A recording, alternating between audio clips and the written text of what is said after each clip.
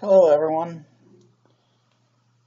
this is the astronomy video for week 7, which means it is chapter 6. And chapter 6 is about telescopes and observing. How do we take light and turn it into data? How do we know stuff about the universe? And obviously an appropriate image is here for you about telescopes. They don't all look like the ones you buy in the store, assuming you buy telescopes in the store. They don't all look like the image you have of a tube with lenses at the end. This is a set of telescopes for radio waves as opposed to visible light. But we start with light, and we start with how the eye works. Right? And that's kind of a fairly important bit. It's a little no, don't do that. It's a little unusual when we talk about,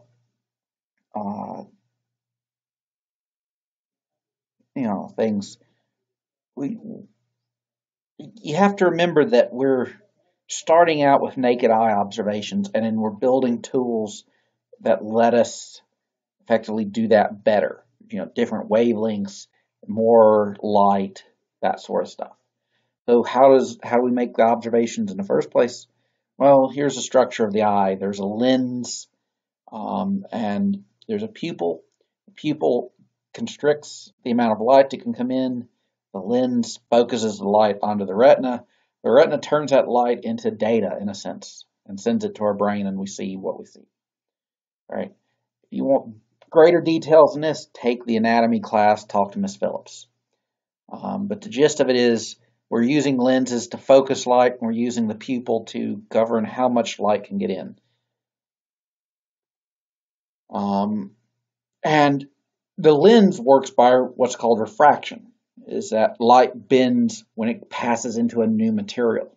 When it goes from air to water, or when it goes from air to glass, or to the material in your eye's lens, it bends, and that allows focusing to occur. Right. We already know that light bends because we can see the effect of it. This picture is taken after the sun has already set. The entirety of the sun is below the horizon. However, the light comes through the atmosphere and bends, and so the image of the sun is still above the horizon. Generally, the amount that it bends is such that when the very bottom of the sun touches the horizon, it's already below the horizon. And so the image distorts. And you also, because the light's coming through in several different paths, and that's why you see distortion. But that's an example of refraction. Light goes from the vacuum of space into air and bends a little bit. And the more dense the air is, the more it will bend, because how much air there is governs how much it bends. So generally, we treat light from faraway sources, like from a planet or a star. We treat it as essentially parallel rays of light coming into us. And refraction will cause parallel rays to converge if you have something that's lens-shaped. It's kind of this thin, convex shape. You'll get something that focuses. And so picking up that image, you can project it on a screen, or it can be in your eye. The retina can capture the image, or you can do something which is very common in modern astronomy, is have a sensor that collects the light of that focused image. This is how a camera works, is there's a small, what's called a charge coupled device that senses when the light hits it. And effectively the stuff that's in your digital camera, it's in your phone's camera, works like the stuff that's in a telescope. The old version of this is to have film, obviously, and so you'd have a sheet of film. It'd be like projecting an image onto a projection screen, and it would interact chemically with the film and record. Or you would have chemicals laid on a glass plate, and the light would interact with the chemicals and leave an image. And so a lot of the historical stuff is on film or on glass plate, but nowadays it's all done by digital capturing of the image. Once we capture it, we can process it. Right? This is a picture of Enceladus, which is a moon of Saturn, famous in 2001. The movie, go watch that sometime. Not now, but sometime. Anyway, the particulars of this is it looks kind of just like a rock if you look at it with a normal telescope. But because we can refine the image, we can take multiple images and add them together. We can sharpen the image. We can see some detail. And one of the details we can see, we can also color correct for it. We can highlight what's going on and show that there's a plume of ice, of water, coming off the surface. Effectively, it's like a volcano. Volcanoes spit out molten rock. Well, on this moon, it spits out water and in the form of ice and slush. And so it's volcanically active. We'll study that in a couple of chapters. But the key sort of thing is when you see an image in popular astronomy, you have to realize that it's probably been color corrected. The image is not going to appear the way you necessarily would see it with your eye. So what limits you from seeing, why can't we go and look at the sky and see one of these great big Hubble telescope pictures? Well, because our eyes are tiny, right? Effectively, the Hubble is getting a massive amount of light coming in compared to our eye. The key sort of things with a telescope is how much light can it collect? Can you just make a bigger and bigger and bigger telescope and just collect more and more light? And how sharp of an image can it make? How much can we resolve detail? So the light collecting area is pretty straightforward. We assume that the opening circular, and so the area is pi times the radius squared.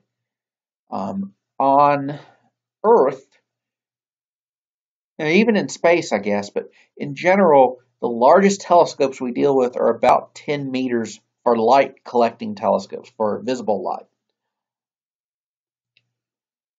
Now, angular resolution, this is giving you the idea, is how far away can a thing be and we'd still distinguish it as two separate things, like headlights on a car driving down the road. Is if you can see it from far enough away that they're two different headlights, then you have a larger angular resolution. Right? So these are kind of the important bits. Telescopes limit you, right? Is eventually you can try to improve the angular resolution as much as you want, but eventually you get to a point where light interferes with itself. Is you have two sources of light, and the sources of light are less than a wavelength apart. You'll get that the light overlaps, and you'll see interference fringes. You can see here, this is where we've got a puddle of water, and we've put two drops, and the waves have rippled outwards, and you can see where the waves are overlapping and interfering from the two different sources. And so light does this, and you've seen light interference when we talked about taking a spectrum of light by, in this case, by using a diffraction grating and seeing the different, different paths of the light cause interference. So resolution is limited, and a larger telescope can get you closer to that limit. You get a greater resolution because you can get light taking different paths through the telescope. They can be physically further apart, and so you have less of this interference. Here is a picture where we actually see that interference. close-up of a star, and you can see stars don't generally have rings like this around it. What's happening is we're having trouble distinguishing light coming from the star. It comes from slightly different paths because the star has some shape to it, and so it's slightly, you'll find places where the overlap cancels out the light, and places where it constructively interferes instead of destructively. And so you get this ring pattern because it doesn't matter, like if it occurs in one spot, it'll occur at that same distance all around the star because it's a sphere. So that interference, this limit, is what's called the diffraction limit. And it's effectively having to do with the light interacting with matter as it comes through the telescope. So, you notice I never said anything about magnification here. Magnification is a property of the lenses, and we don't necessarily need a large magnification, right? Because we're not trying to make a huge image necessarily. It helps in some cases, but the most important things to get data is angular resolution and this light collecting area. So how do we build a telescope? Well, there's two sorts. One is make something that looks like the eye, that focuses light down so we can have a big tube and collect a bunch of light, and then we'll focus it where we want it. It's a refracting telescope. It uses lenses. The other sort is, well, we can steer light with mirrors. Let's use that. Well, it's a reflecting telescope. And so a refractor is big tube with lenses. Now, I'm not particularly going to suggest you need to know all the different types of telescopes.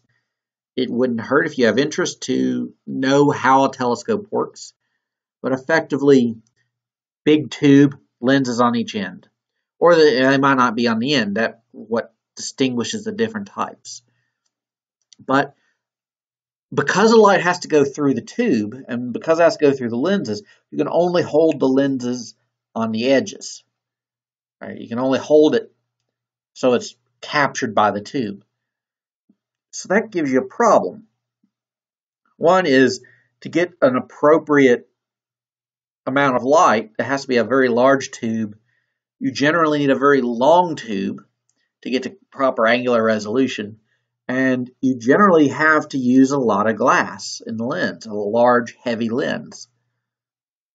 And there's a few ways to get around this, but in general, most serious academic telescopes are going to be reflecting telescopes because you can support the mirrors from the bottom, from the surface that doesn't reflect the light. And so you can make a much bigger reflector. And also importantly is when you make a lens, you have to get two surfaces perfect. When you get a mirror, you only have to get one surface perfect, and the surface doesn't have to be uniform. We'll see pictures of where they take multiple mirrors, like a hexagonal pattern of mirrors, and you can tune the perfection of the mirror by tuning the angle at which those segments lie. So most telescopes are reflectors because they're easier to build. You don't need a tube, you just need a mirror and some way of supporting it. And there's some other versions where how do you get the image out? Well, you can take it out the side, or you can take it out the bottom, or you can use another set of mirrors. The idea is that you use other mirrors to steer where the focus is going to be. But basically, the problem is building this big primary mirror, and that's easier to do than building a big lens. So different designs, I don't care if you know this, I just care that you have some idea of what's going on. Here's what I was talking about, segmented mirrors. It's hard to make a big 10-meter piece of glass and make it reflective, but you can make 10 1-meter pieces of glass easier. Or you can build a machine that will do smaller and smaller chunks, and you can move the chunks around to tune the perfection of the total mirror. So these are particular telescopes that they're trying or have built on a mountain in Hawaii, Mauna Kea. I've sent you an article where they're trying to build new telescopes.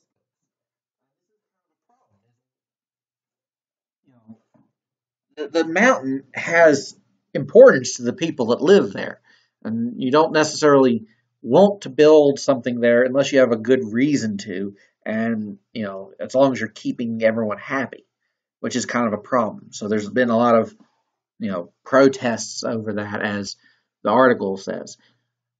What I'm going to get into in talking about these slides is, why do we want to build a telescope there in the first place?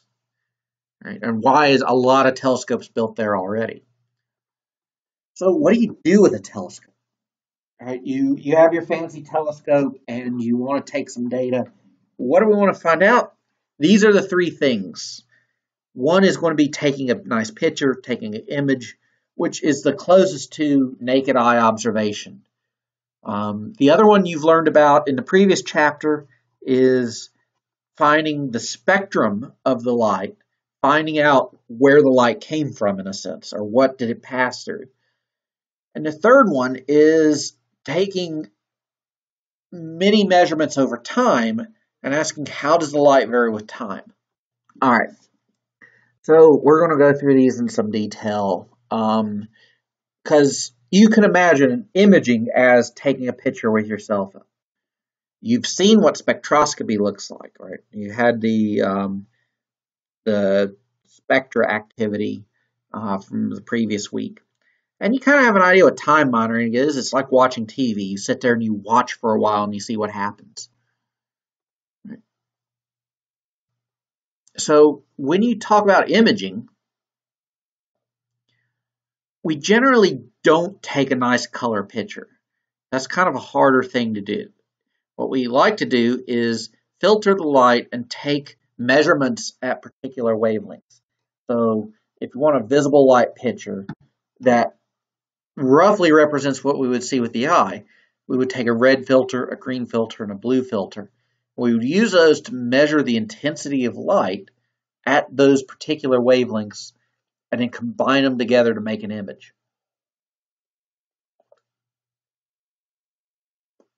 Imaging is generally a construction thing. You construct an image out of sets of data.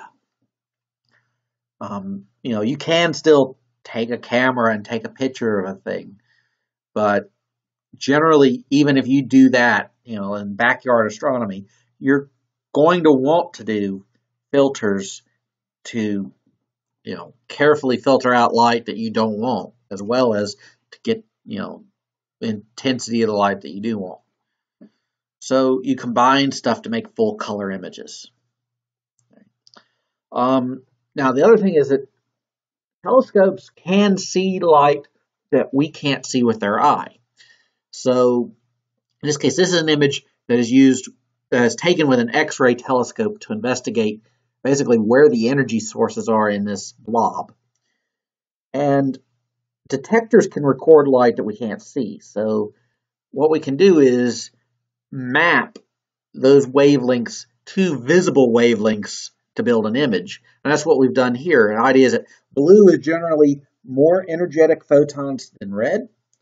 So we map the highest energy areas, the highest energy X-rays to blue, and the lowest energy ones to red.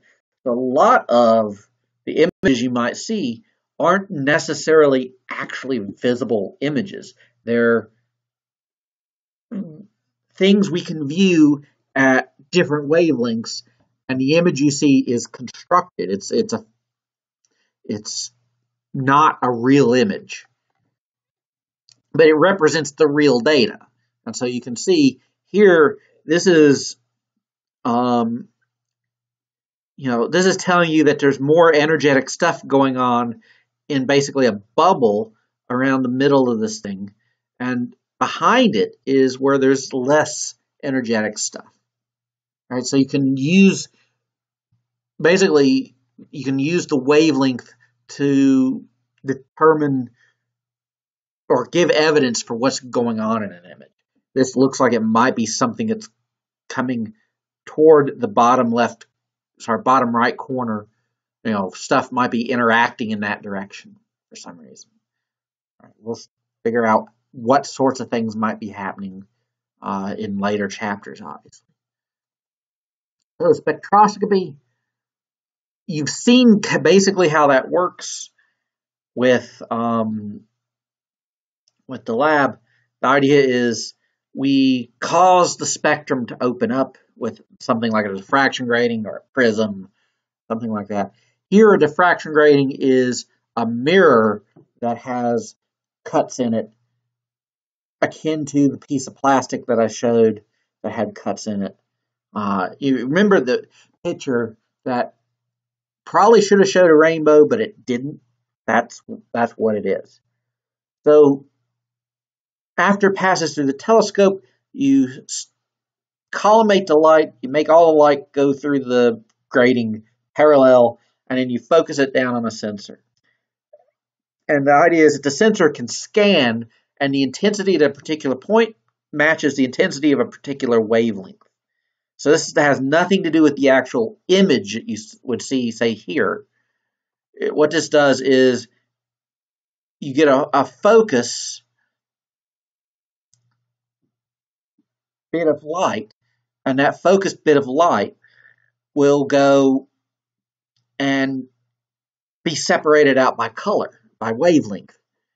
And so you don't get the image you expect when you take a picture. You get the spectrum, and you just measure the intensity of light along that spectrum. Right? So this is what you get out of it, is something that looks like this. And there is such a thing as resolution. Depends on the details of the light coming into you and the details of your spectrometer.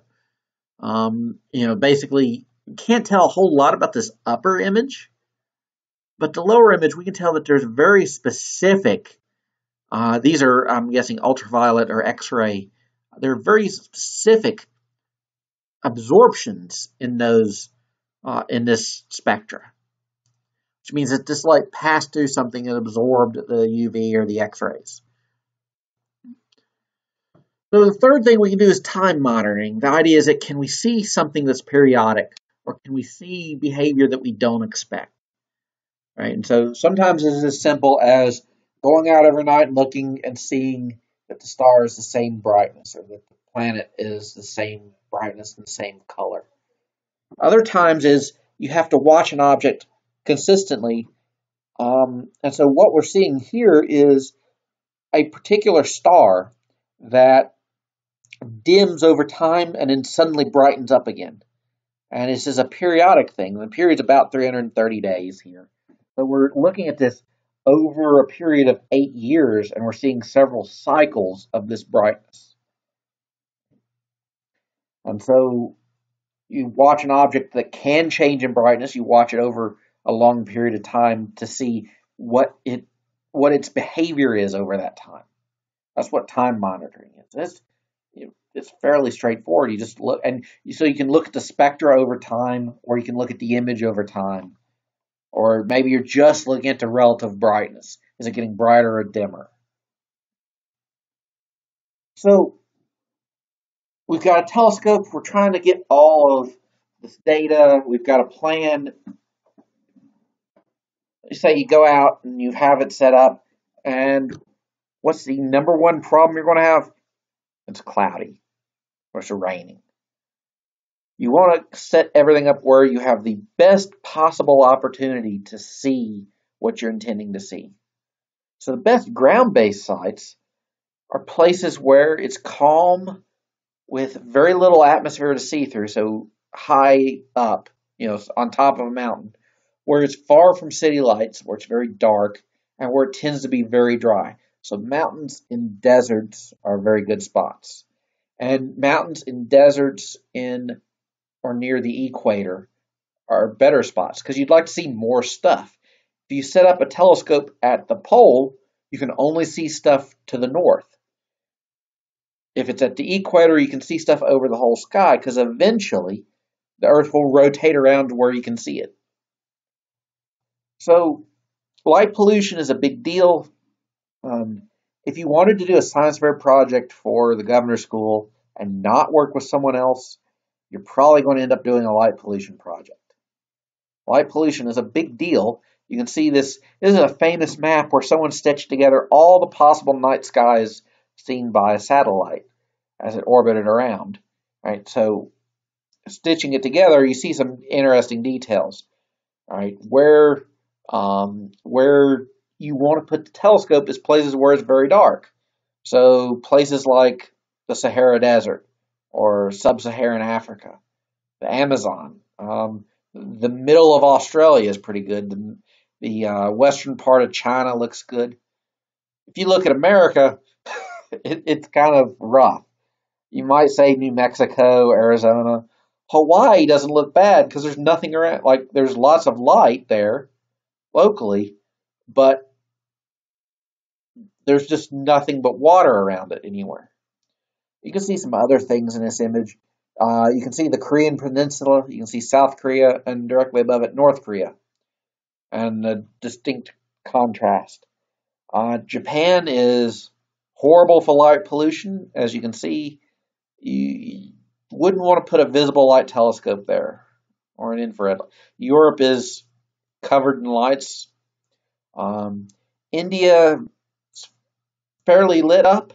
Lots and lots of people, so lots and lots of lights. In China on the coast, same thing. But you can basically, what you're looking at is a map population density. You can see a few other things. You can see the Nile, because you can see the cities it's formed along the Nile in Egypt. You can maybe make out the Amazon, but it's not quite. It's really hard to make any details out anywhere else that I can see, but you can see a few places. Anyway, you want to avoid all this light, and light scattering from our source of light, human-made light, causes problems. And I encourage y'all to look up that we're making this even worse. We're putting stuff in space that reflects light. SpaceX, the private space company, put up satellites that are particularly reflective, and so they sit below the horizon and reflect sunlight into the atmosphere, and we see. Sorry, the sun sits below the horizon, but the satellite sits above the horizon and reflects light to us. And so you can see the constellation, if you go out at night, you can see trains of satellites go by. And that gives problems. If you're trying to take an image and you get a bunch of reflections in it, then it ruins the image. Well, there's other problems with ground-based telescopes. All right, here we're looking at the same image. One is through a telescope on the ground, the other is through the Hubble telescope. And what you're noticing is atmospheric effects. Air that's turbulent can have different densities and so different indexes of refraction. And so it will move the light differently as the air changes. All right, if you've went outside and you've seen stars twinkling, that's what's happening, is the air is changing between you and the star. And it distorts the view, and so it looks pretty when you're looking with your eye, but when you're trying to take an image with a telescope, you want to avoid as much air as possible. There is a way around that. I sent you an article about adaptive optics, but the idea is, what if we can figure out how the atmosphere is changing and change the telescope to cancel it out? And the idea is that it compensates for the turbulence in the atmosphere.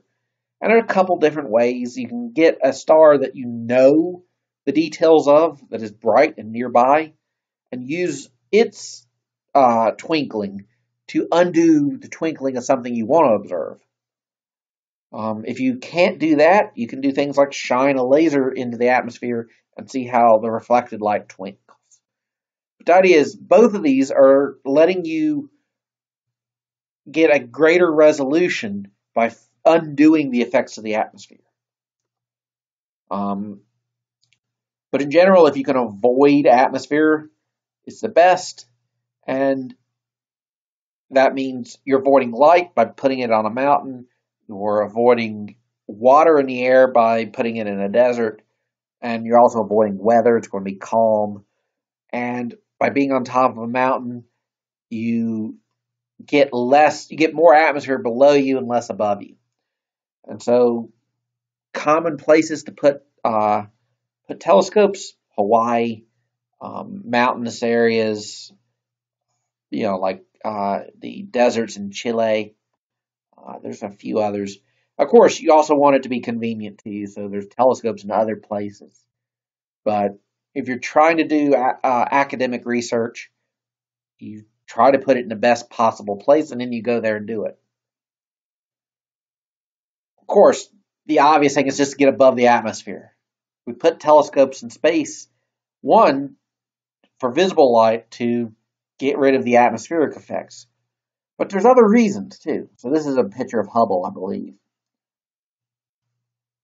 One problem is there's a reason why we see visible light.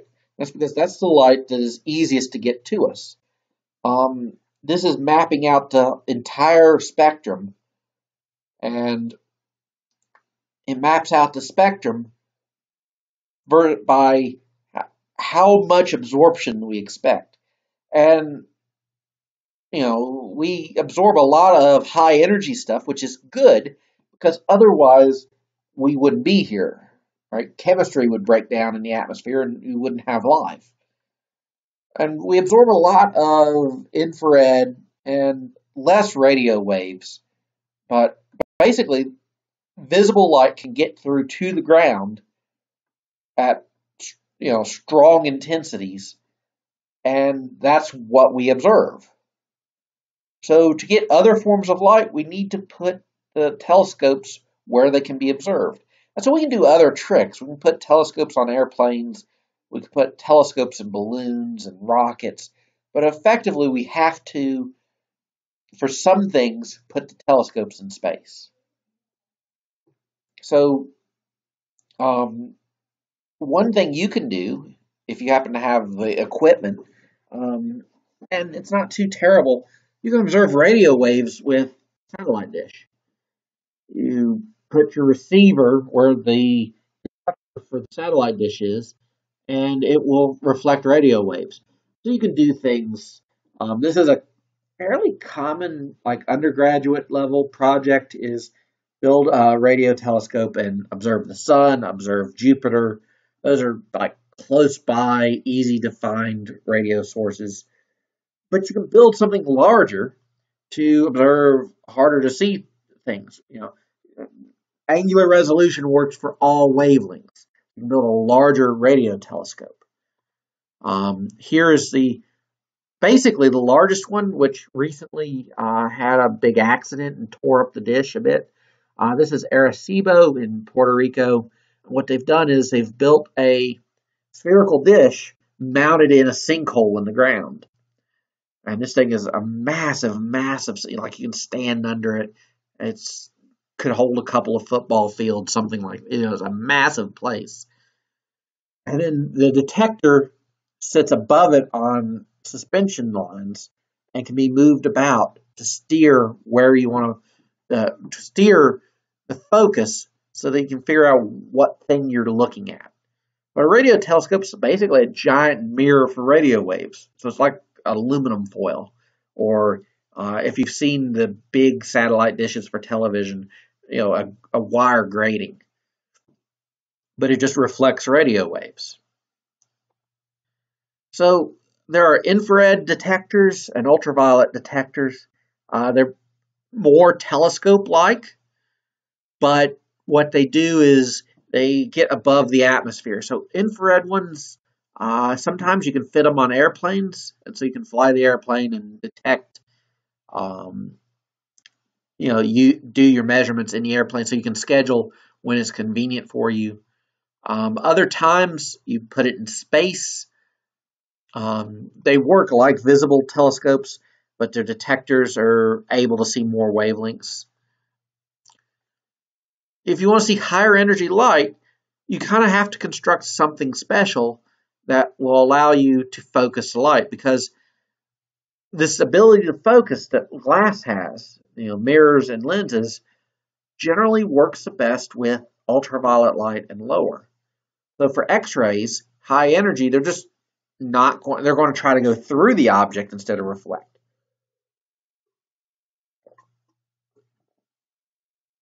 So for X-ray telescopes and gamma ray telescopes, you want something that will be very grazing incidence for reflections, something that will just barely turn the light a little bit, which means you need to build this big thing to get lots of grazing bounces to cause the focusing.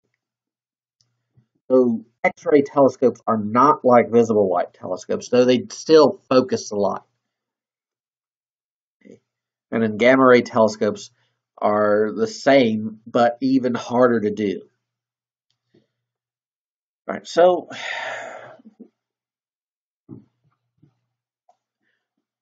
there's only so big you can build a thing, right? We built a massive radio telescope that required us to put it in a sinkhole.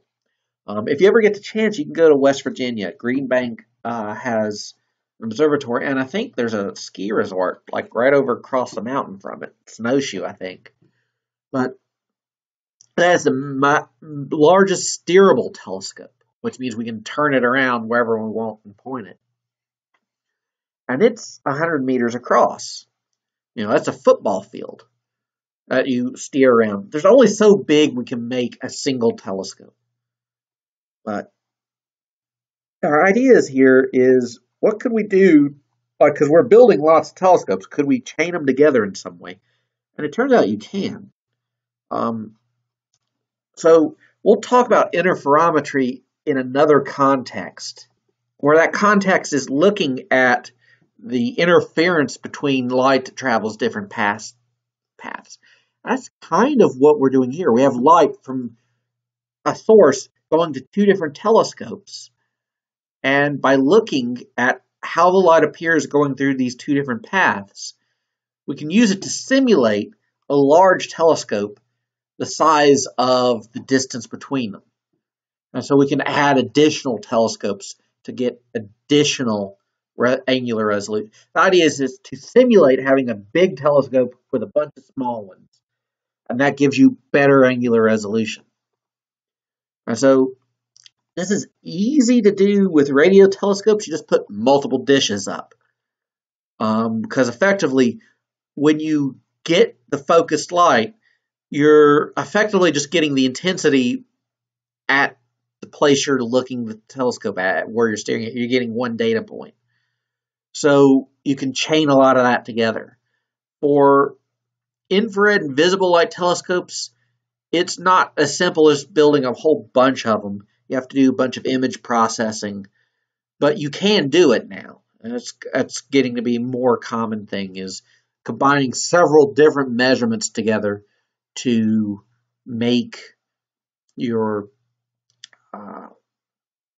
observation better. That concludes the chapter. Now, it doesn't perfectly conclude it, because I've, sent you a bunch of stuff, and this is all about how does light work to give us data? How do we interpret what we're seeing when we look at the sky? How do we turn the light that we pick up with our telescopes into information? And most of astronomy is looking at light. But there is other things that we can do now. This hasn't always been the case, but there is other stuff we can do. So, like I said, there's other things you can do, and some of that stuff has started occurring in a very recent time. So, what's happening when something happens in an object that we're trying to observe is energy is released and comes to us, right? And one way it's released is by light. The light the object glows in some way or emits light and it comes to us and we see it. But objects can also radiate energy through other sorts of waves. In particular, if their mass changes in some way, if they change the distribution, the density, how the mass is laid out, it can affect, basically the space between us and the object. And so it emits what's called a gravitational wave, which is basically if something were to change about the mass of an object, that information has to come to us somehow, and it has to travel at the speed of light. And so it acts like a wave. It propagates towards us. And what's happening is the space between us and the object stretches or contracts. And so we build detectors. What this is a massive, massive, massive tube with no air in it. In this case, it's 4 kilometers long in the picture and going across the picture and off the screen. And we shine laser light down the ends of it to basically measure the length of these tubes. And when the gravitational wave hits, it stretches these tubes out very slightly in one direction and compresses them very slightly in the other direction. And so we can measure the very stretching of space as energy comes to us from these objects. This gravitational wave observing is a new way of observing stuff that it helps us in the sense that we get a new source of data and it gives us data that doesn't have light involved in it. It's, we don't need light, so we can see things that are dark, like black holes. And so you can go look this up on your own. We will talk about it at a later time when we actually talk about relativity a bit. But we do have other ways of observing.